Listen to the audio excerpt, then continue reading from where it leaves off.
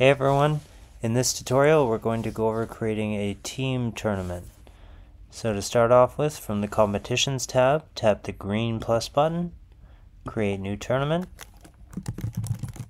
give our tournament a name, and choose the team format that we want to play. For this example, we'll choose Scramble.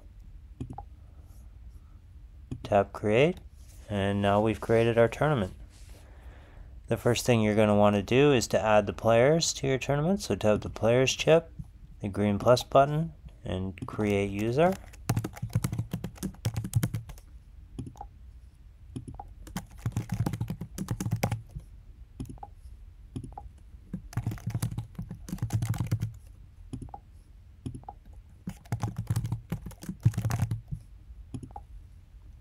And now that we've created 4 users, tap done.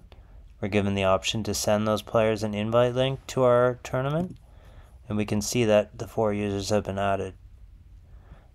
Next thing we'll do is go to the leaderboard tab, and now we can add our tournament rounds. If your tournament spans multiple days, you can add a different tournament round for each day in the tournament. So we'll tap the green plus button, add tournament round, choose our course,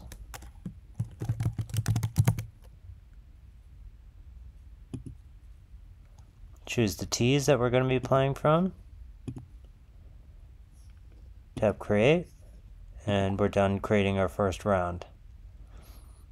Next thing we're going to want to do is to create the teams in our tournament, so tap the green plus button, add team, choose the players we want on the first team, user 1 and user 2, tap done. We can change the team name if we want, but we'll leave it as team 1 for now. Tap create, and we can see our team has been added to the leaderboard. We'll do the same thing for the second team, so tap the green plus button,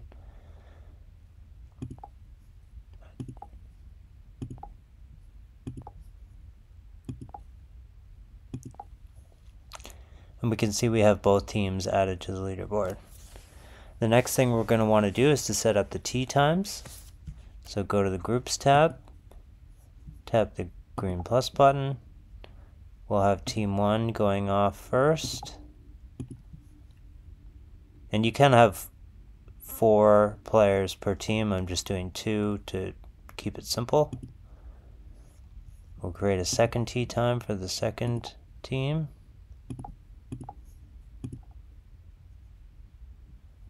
And now we're all set up and ready to go. On the day of your tournament, the players can tap the green play button beside their name to start keeping track of their score.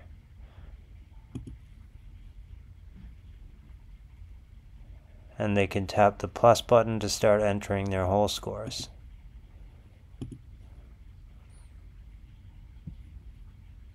If you tap back, we can see that this team is now showing up on the leaderboard. We can do the same for team 2.